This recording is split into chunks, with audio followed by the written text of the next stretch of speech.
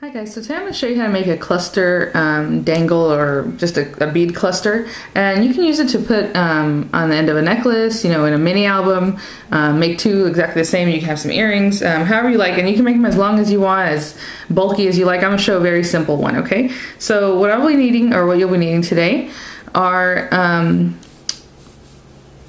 6 jump rings, okay? And they can be, these are just regular old, you know, very inexpensive ones that come for, you know, a few hundred for a few dollars in a pack. But you can also use sterling silver ones, such as these. I have different size jump rings. The findings themselves can be sterling silver, whatever you like. I'm going to be using one split ring for the end of the dangle because that's how I like to join things. It's just a little bit stronger. You don't have to use that. You can use just another jump ring. And these are 4mm jump rings.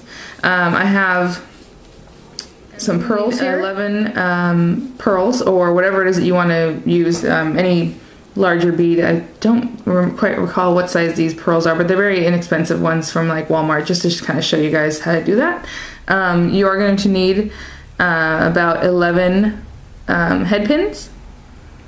Okay, for this project, what's going to happen is the dangle is going to have one at the bottom and then 2 as the ladder grows. So I need 11 head pins. And with these, they have decorative ones, like such as these silver with the little ball end, which are really cute. They make a really cute dangle.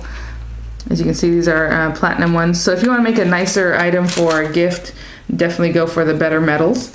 And then you're going to use a variety of your jewelry pliers. I have just some different chain nose, round nose, the 3-in-1 cutter or plier, and then a flush cutter. You are going to want something to cut close to the little dangles that we're going to make, because I'm going to show you something a little bit different than we did the other day. So let me put these jump rings to the side. We're not going to use any of those quite yet.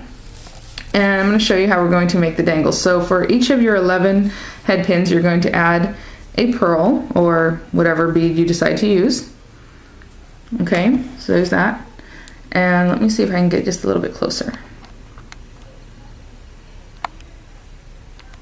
Okay, and all we're going to do now is I'll take my flat nose plier, and I'm going to hold on to the head pin about 1/8 of an inch or so higher than where the pearl ends. I'm holding the pearl down flush to the bottom of the head pin, and I'm going to twist that out just straight across, just like you do normally anyhow, okay?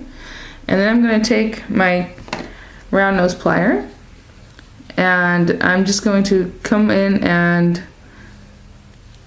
I'm just holding on to it here, okay, right where we bent it.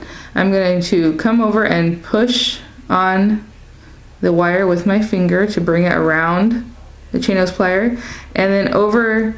You can either go to the left or to the right. You're going to bring it to one side, okay? So I'm going to bring it over to the left, so it's off a little sideways, if you can see that. I'm not turning my plier here. I'm just holding on to it. So now all I'm going to do is I'm going to remove the plier and hold on to it up here.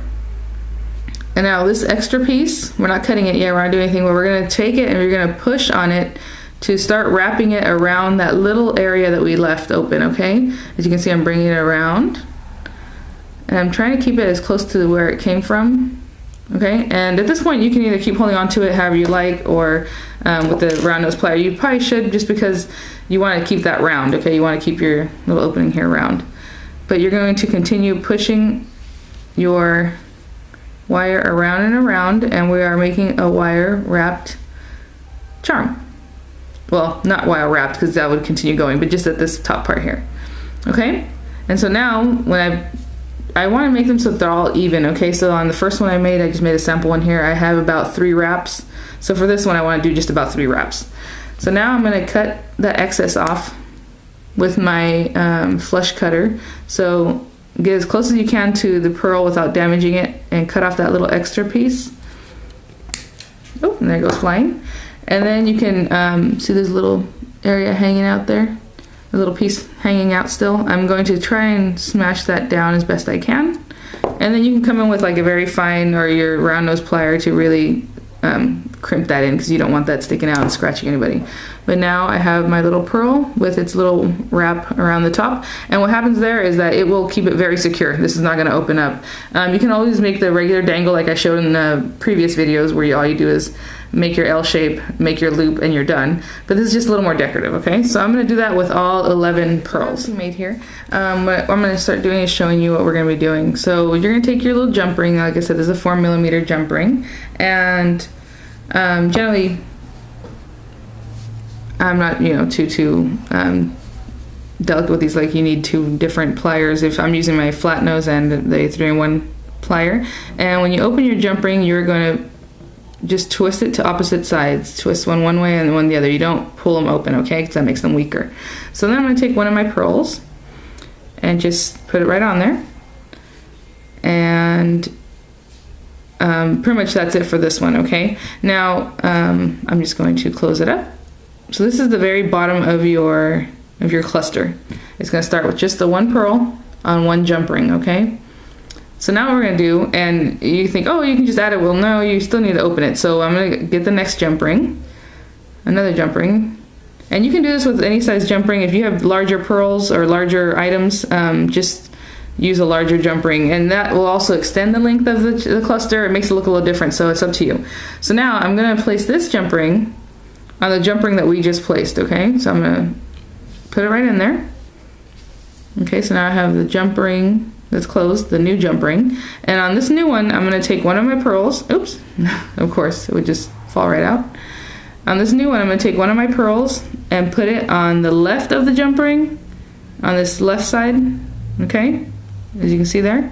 And then I'm going to take another pearl, I'm going to hold on to it with the right, on the left side. I'm going to take another pearl and put it on the right side of the jump ring. Okay, so now I have this little bead cluster here. Now I'm going to close up my jump ring. Again, just twist it back closed. Okay, so now I have this gorgeous little set. It looks pretty already. I mean, if you just put that on some earrings, you'd be good to go. So now there's that one. I'm going to lay this down for a second. And then I'm going to grab another jump ring, and again just open it up just like we've been doing, just twist it.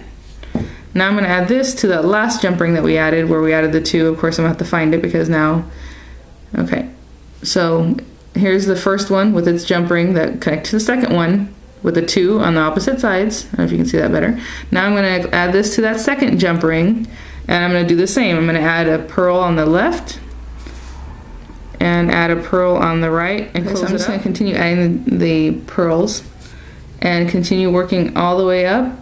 So I just close that one up, and if there's a little gap there, just kind of press it with your pliers so that you end up with a nice closure. Okay, you don't want to have a space opening there.